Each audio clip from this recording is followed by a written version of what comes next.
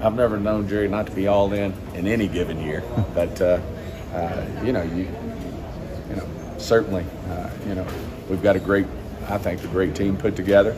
I think the last 3 years won a lot of football games. I think 36, and certainly where we have to improve is the postseason. We're going to get the right kind of guys who step up and make big plays in the postseason.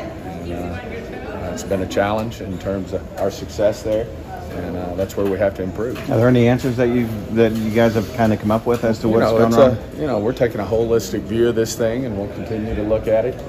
Obviously, being here at the Combine is going to be, a great time to spend some time in terms of looking not only at the young players that are going to be out there, but just spending time, together internally, spending a lot of time talking about, what we have to get accomplished, we think, in order to take the next step.